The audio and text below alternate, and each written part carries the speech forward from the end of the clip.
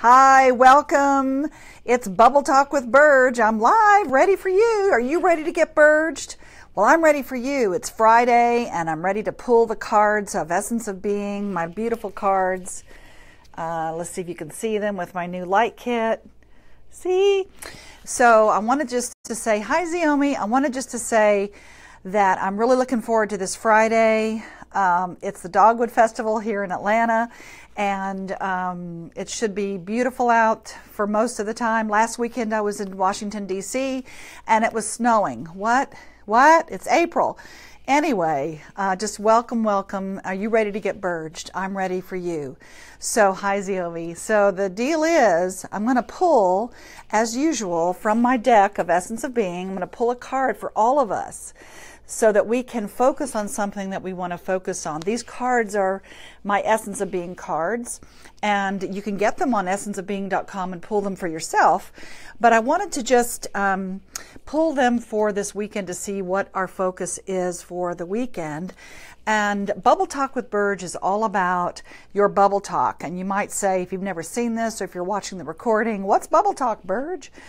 Bubble talk is a subconscious thought that keeps you from getting what you want. It's like having that bubble above your head that you see in cartoon characters. So the cartoon characters have that bubble above their head, and they say, hi, Denise, and it says something about what they're thinking.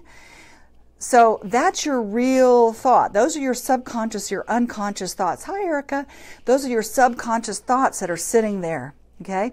So you have a conscious thought saying, I want to be rich, I want to be happy, I want to have the best relationship, I want to have purpose in my life, I want to be able to trust people. So whatever that is. Hi, Denise. So what happens sometimes is when we have that conscious thought, and that's what we choose to have in our life, sometimes our bubble talk or a subconscious thought or unconscious thought could be blocking us because it's not aligned with what we want. So for instance, you might be saying, I want to have a red Mercedes, but then your subconscious thought or your bubble talk is saying you're not worthy, or you don't deserve it. And so what happens, or there's not enough. So what happens is, if you're not aligned with your conscious and your subconscious thought, it's really difficult sometimes. And they've proven in quantum physics, they've proven how there's 40,000 more subconscious thoughts. So if that's true, if you have 40,000 more subconscious thoughts than you do conscious thoughts, then how important is it for you to know what that is? Because, my friends, that's what's running the bus. That's what's running us, that subconscious thought, our bubble talk. So it's sort of like having a gas and the brake on at the same time when you're driving your car. So if you have your gas on, which is your conscious thought, it's what you want and your desires.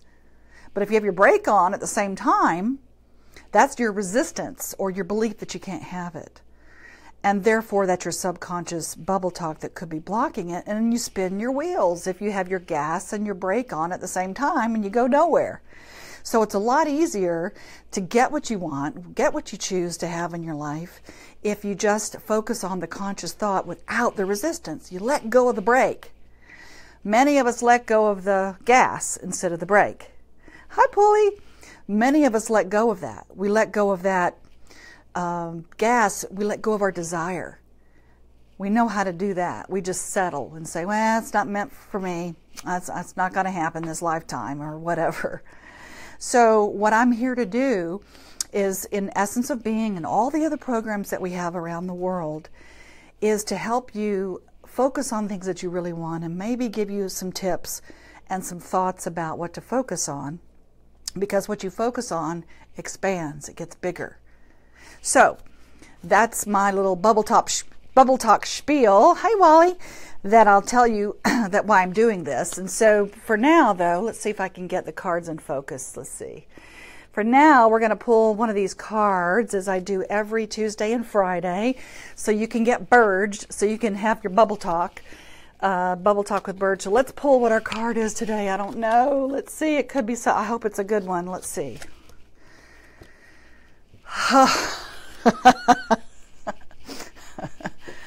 Well. Let's see. What did Burge pull? All right. Let's see if you can see it. Attachment clouds the truth. Dun, dun, dun. All right. Attachment clouds the truth. So see if you can see that with my new light kit here. I'm trying a different color for my light kit to see if you can see me better. So attachment clouds the truth. I'm hoping you can see the pretty card. Okay. So it says, if you are attached to something, you can limit your ability for the universe to help you in the way that is highest and best for you. So think about it. What are you attached to? Are you attached to it looking a certain way, a certain amount of money, a certain man, a certain woman?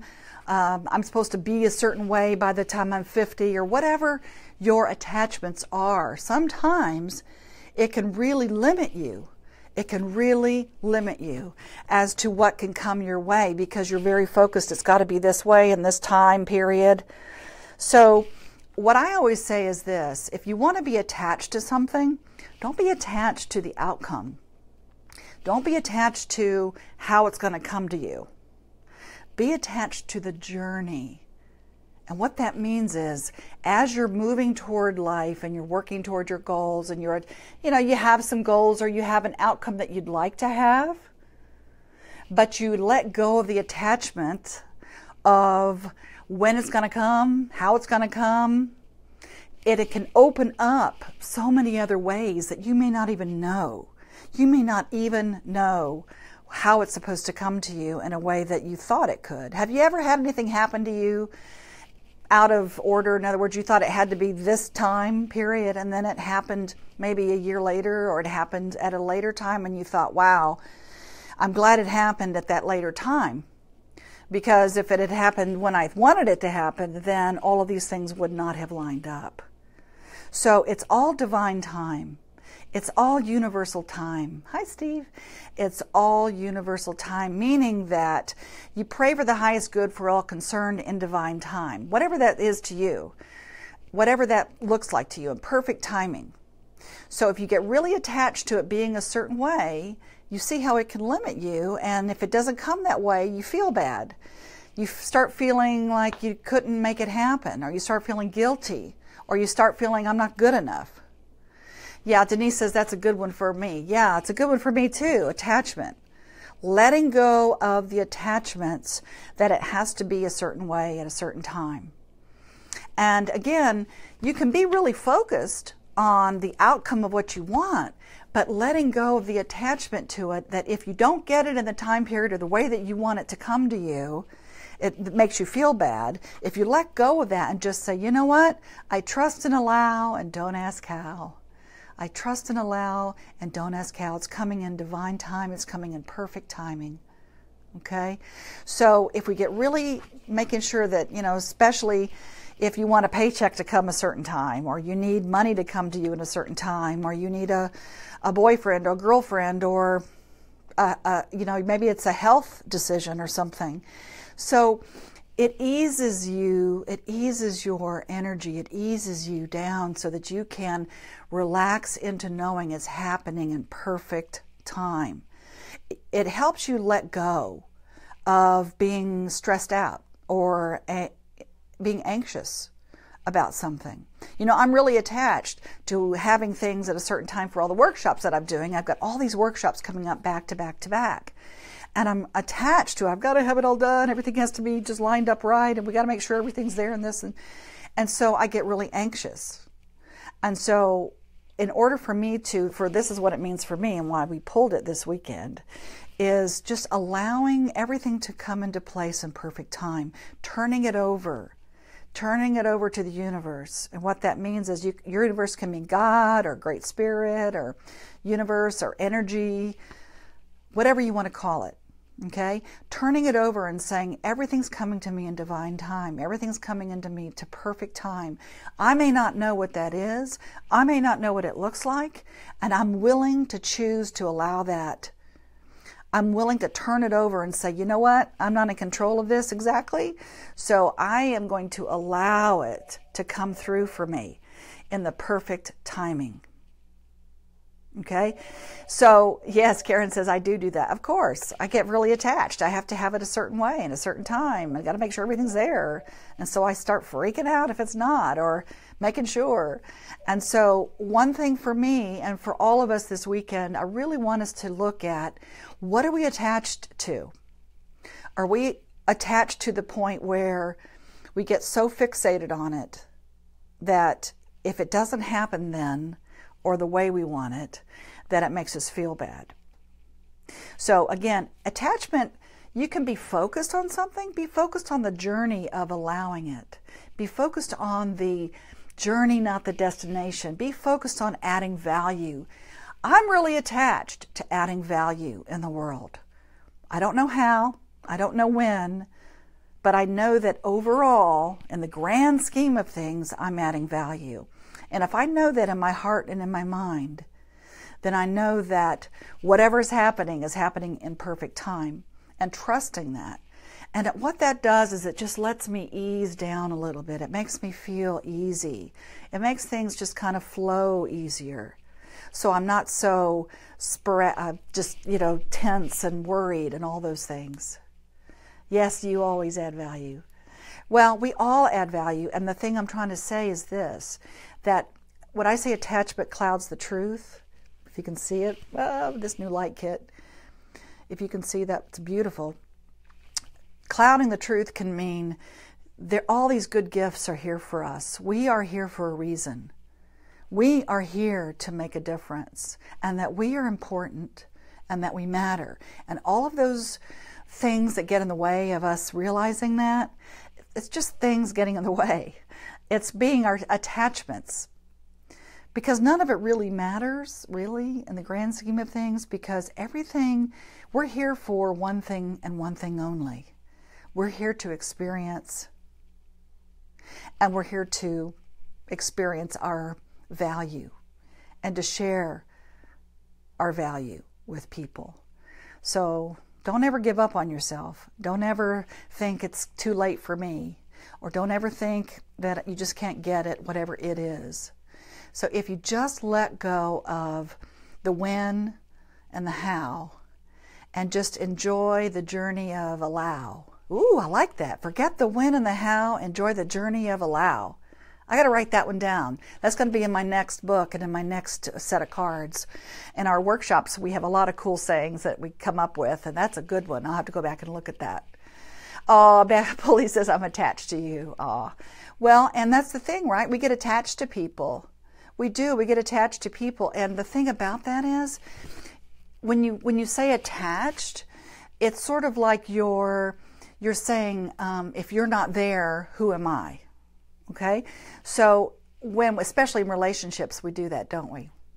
So we're saying, if you're not in my life, then there's something missing. Okay? So the thing I'd like to really honor all of us is this, is that we have everything that we need within us, that we are whole and complete, and that we don't need anybody else out on the outside of us to complete us. Okay? That we are whole and complete. We're connected. And owning that connection, what that does, instead of saying, if you're not with me, I'm, my better half, or if you're not with me, I feel lost, or I don't feel whatever it is, or I don't feel important. Instead of thinking of it that way, you could look at it as, when I'm whole and complete and I attract another whole and complete person to me, we expand. We become bigger than we can by ourselves. And so if you really attach to a person, sometimes you're basically giving your power away to that person. And also you're saying, who am I without that person? So when you say better half or those types of things, or if you're really attached to somebody being with you, then what you can do is really set yourself up, right? Set yourself up for disappointment and certainly despair and all those things when they're not in your life. So a healthier way, in my opinion, and it may not be a popular way, but is to say, you know what? I don't need anything from anybody to make me feel loved or lovable. So I choose to own and love myself enough to fill myself up fill up my own void, fill up my own hole, so I know that I'm important and that I matter and that I'm loved. And by doing that, when I do attract other people around me, we create something even bigger than we could by ourselves. It's expansive instead of contracting. So when you get really attached to something, it can actually contract the energy that you're focusing on instead of expanding. So again, if you want to focus on something, focus on the journey of adding value. And that will allow you to really master moving through life without too much stress and anxiety, without too much hurt and pain and disappointment because it didn't come the way you wanted it or when you wanted it. Does that make sense, I hope? And Karen says, and if you want more Burgeisms, contact me about our upcoming Essence of Being workshop. That's right. We've got a lot coming up. At the end of April, we have Essence of Being in Florida. And then we have Higher Vibes, which is my woo-woo class in Florida and in Atlanta in May. And then we have a lot of other things going on in London, Atlanta, and New York. I'll be in New York next week. But for now, this weekend, just notice, what am I attached to? And if you find yourself really feeling attached to it showing up the way and when you want it, just let go.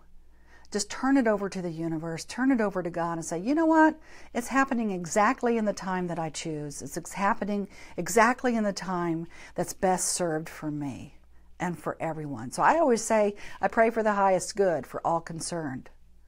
So you can't go wrong doing that, whatever it is. So Denise says, can't wait for Higher Vibes. Me either. It's so awesome. So until we see each other again on Tuesday, I'll be back live, Facebook Live with Bubble Talk with Burge. And hopefully this new light kit is better than the one I had that was orange last week. But I'll see you Tuesday, if not before. And we'll pull another card. But get your own cards and pull them every day for your own oracle or your own inspiration. And I really look forward to playing with all of you soon. So what you focus on expands, everybody.